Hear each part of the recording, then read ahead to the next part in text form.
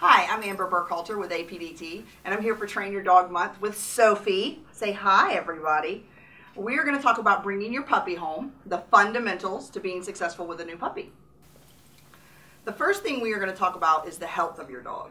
So when you bring your new puppy home, you want to make sure, number one, that they are very healthy. First stop is your vet. So go find yourself a veterinarian, visit them, check in with them, make sure your puppy is healthy. Get advice as to what you're going to feed your puppy. Puppies have very specific dietary needs, so you want to make sure that you speak to your veterinarian about those needs and that you pick an appropriate puppy food. When you visit your veterinarian, they're going to do a cursory exam. Hi! They're going to look at their ears, they're going to check out their eyes, make sure they're generally pretty healthy. They'll also go ahead and start a vaccine regimen, which is extremely important to keep your puppy safe. It is. During this time, your dog is not fully vaccinated. You want to be super careful about where you take your puppy and who you expose them to, as well as what dogs you expose them to. You don't want to take them to really public spaces where they may be exposed to illness or disease that could put their health at risk. Mental health is also really important. We talk a lot about physical health and about how we want to keep a puppy healthy physically. During this period of their life, before 6 months of age, their mental health is extremely important as well. So make sure whatever socialization protocols you're putting in place, they are positive experiences for your dog. Anybody you introduce them to, any puppies you introduce them to, anywhere they go, you want to make sure they have a really good experience so that they develop solid mental health as well as solid physical health. The next thing we're going to talk about is keeping your puppy from getting lost. Sadly, a lot of dogs get lost. Often what happens is the puppy slips out the door, somebody doesn't realize the back gate was left open, and there's no collar or tag on the puppy. So the first thing you want to do when you bring your puppy home is get your puppy a collar and a tag. You want to list your contact information on that tag as well as the puppy's name. Some puppies have never been on a collar, so you may find a puppy who's a little scared or skittish, feels really weird, they may scratch a little bit. That's okay, they'll get used to it. You can buy a collar or tag pretty much anywhere now. It's really easy to acquire one. Make sure when you put the collar on that it is not super snug. So let me show you on Sophie the best way to do that. Hey Soph, come here. Hi. So I should be able to fit my hands two or three fingers under this collar. This collar is perfect. Now, when Sophie grows up, and as she grows every day she's growing, she is. You want to make sure you check that collar on a regular basis. People often forget that the puppy is growing and the collar needs to be adjusted. So you want to make sure the collar doesn't get too tight on your puppy. The third thing we're going to talk about is home safety. Before you even bring your puppy into your house, you need to make sure that your home is safe for a puppy. I often tell people, you want to think about it this way. Would you let a 2-year-old child alone with X? So what is X? Power cords, power strips, medications, small objects, cleaning supplies. It's really ideal that you do this before the puppy comes home. Any sort of computer cords, DVD cords, cords that are hanging and on the floor that are accessible to your puppy are super dangerous. Puppies don't know that they're dangerous. They'll chew on different things. Power cords seem to be really popular. Obviously, if a dog gets access to medications or cleaning materials or chews on a power cord, it can be really dangerous and hurt them. So make sure you do a really thorough puppy proof. If you happen to have children in your home, make sure you take a really good look for small toys. Legos and action figures are really important that you make sure you pick those up. Those objects, if they're swallowed by your dog, can actually get stuck in their tummy. So you want to make sure that you do a really thorough check of your home. Pick up any small action figures or Legos or things like that. So the next thing we're going to decide is, where is our puppy going to play? How are we going to keep our puppy safe in our home?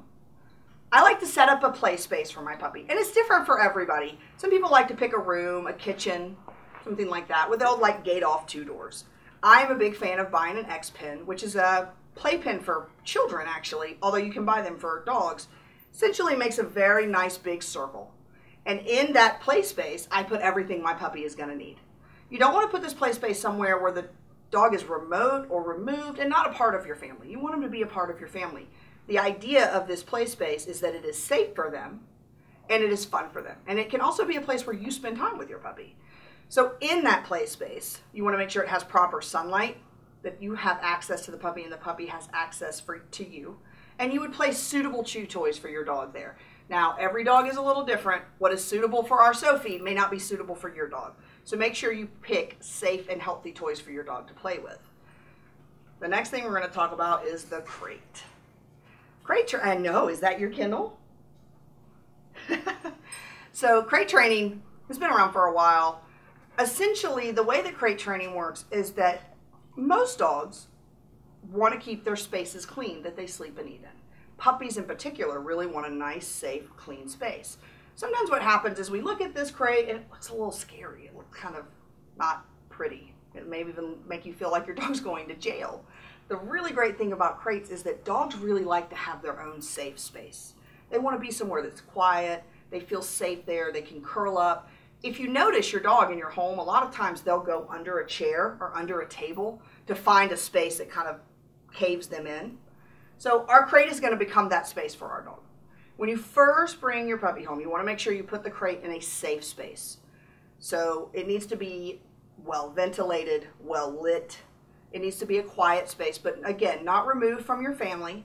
You wouldn't want to put it in a closet downstairs. You want it upstairs in your home, part of your home, but in a quieter space. Again, the dog is going to want somewhere where they can sit and be quiet and rest quietly.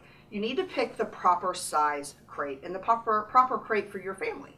There are different kinds of crates now. There are cloth crates that are collapsible that you can carry around. There are metal crates like this, and there are also plastic or what are called airline crates. Different dogs do better in different kinds of crates. Sophie likes this crate. Hi, is that your bed? Is that your kennel? It is, I know. Some dogs don't like metal crates and some dogs don't like plastic crates. If you get a crate that doesn't work well for your dog, just try a different kind of crate. Now, what's important about the crate, we're going to get some of Sophie's treats out. Look what I have. Hi. Sophie's not too interested in going in her kennel right now. Obviously, this is a much more exciting area. I don't want to force my puppy into this crate. I want this to be a positive experience for them. Hello, can you sit, please? Hello, sit. Oh, what a good girl. Thank you. So, in the beginning, the first time I introduce my puppy to a crate, I'm just going to toss some cookies in. Let her go in, get her treats, come back out. I'm not going to force her into this kennel. Over time, she'll start to acclimate a little better. Other ways to help your puppy get used to a crate, you feed them in their kennel. So when we bring our puppy home, we'll put their food in there. They go in, they eat. We can start closing the door and opening the door for them. Give them treats. Good girl. You can also give them a chew toy. Again, this needs to be a toy that you're supervising and is very safe for your puppy. This toy is safe for Sophie. She doesn't chew it up. She doesn't swallow any of the pieces, but this may not be appropriate for your puppy. So it's really important that in the beginning you figure out what toys are safe for your puppy. You want the crate to be large enough for your dog to stand up, turn around in a circle, and lie down. This crate is very big, isn't it? Yes, it is. Now, Sophie does really well in this crate.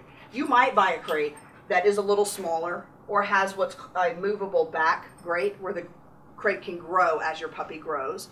You don't want the crate to be too big. More importantly, you do not want the crate to be too small. If your puppy cannot stand up and turn around, as Sophie is showing us, good girl, thank you, like that, it is not appropriate for them. Bedding is a personal choice. Some people choose to put bedding in their puppy's crate. Some people don't. If you decide to put bedding in your puppy's crate, make sure you check it on a regular basis that your puppy isn't chewing or consuming that bedding and that they're not urinating on it. I know. So, as part of crate training is housebreaking. So the great thing about crate training is if my puppy stays in her crate, the minute she comes out, I take her outside. So we prevent a lot of potty accidents in the house. Setting up your dog for success with housebreaking is actually relatively easy.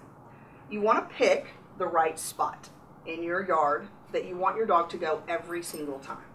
You want this to be very consistent. The more consistent you can be with your dog in housebreaking, the faster it will go. When you take your puppy out of the crate or outside at any time, you're going to take your puppy to that spot, and that is where the puppy is going to potty. Every time we go to the same spot. You may do this on leash. If you have a very small puppy, you may just be able to carry them out there off leash. With Sophie here, hi, we would do this on leash. She's going to wander off, start smelling the flowers, forget she has to go to the bathroom. So we take her to this spot. When she potties, big reward. Now, For some dogs, that can be a treat. For some dogs, that may be a toy. It really depends. What you want to avoid, because puppies forget, you take them outside, you don't want to start playing with them until they have actually pottied. So make sure you get the business side of things done before you start playing. Otherwise, what can happen is the puppy starts to play, you guys are having a super time, and then we come back in and we potty in the floor because we forgot to go. So make sure your dog potties before you take them back out. Be consistent. Take them to the same spot every time. You also want to monitor, their food and water. Yes. Remember, thank you, what goes in has to come out. If your puppy has been napping, just woke up from a long night's rest, suddenly decides that they need to go over there and sniff the ground a little bit, take them outside. They probably have to potty. Yes. So we're going to talk a little bit about training now. You really want to think long term.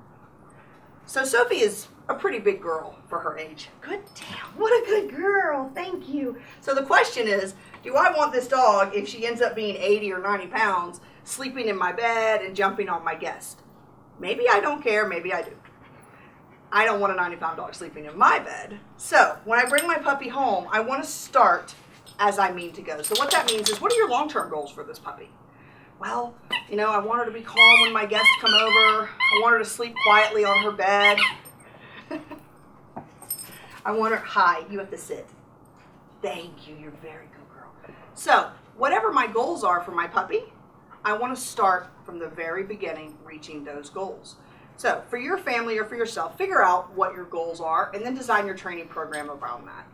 When you're training, you want to go positive. Remember that punitive-based training has a lot of very bad side effects and doesn't build the relationship that we really want to build with our puppy. No, it doesn't. Good girl. So, training a puppy should be fun. It shouldn't be scary or a lot of work. No, it shouldn't. And you can find out what is it about your puppy. What do they like? Sophie here loves this toy, and she also loves treats. So we're going to use those to train our puppy. Punishment is never appropriate when you're training. So for Sophie, she already knows how to sit, so we're going to use this a little to our advantage. We're going to focus on when she does the right thing for me. Oh, good girl. So the minute she sat, I went ahead and rewarded her. As her trainer and as her owner, I want to make sure that I'm really focusing on the behaviors I want her to do, not the ones I don't want her to do. Remember, your puppy doesn't know. They don't know that jumping on your guest isn't okay. They don't know that they shouldn't run off when the door is open. Good sit. Yes, good girl. So you really want to focus on the dog doing the right things, and when they do, catching those behaviors and rewarding those behaviors. For example, if my guests come over, oh, good down, yes. If my guests come over, and I want my dog to sit, I'm going to start by just teaching Sophie to sit. Good girl, yes. I'm going to teach her to sit so that she learns and understands the command. Now I'm going to introduce my friend who comes over, and I remind my friend, hey, don't touch her yet, ask her to sit first. And what happens over time is that Sophie will develop the habit of sitting to greet. Hello. Versus if we spend a lot of time focusing on what we don't want her to do, she's not going to learn what we do want her to do, and she will not be successful as our puppy. Hey, Soph, can you lay down? Oh, good girl. Toys are also a great way to train a dog. Yes. She loves this toy, and she loves to engage us. So we can use that to train her as well. Now, remember, the first 16 weeks of your puppy's life are crucial to their development. You want to make sure that you avoid any traumatic events for them, and that all of their exposure to the world that we live in, puppies, dogs, cars, sounds, all of these events are positive, right? Yes. Sophie here is obviously developing quite well and healthy. You want to find yourself a trainer that is a positive reinforcement trainer. Engage that trainer. They can be a great resource for you and provide you with great guidance on how to raise a very healthy puppy. Yes, mentally and physically. Avoid any training that uses punitive-based methods, and don't do anything with your dog that you just don't think is right to do. But most of all, make sure you have fun with your puppy.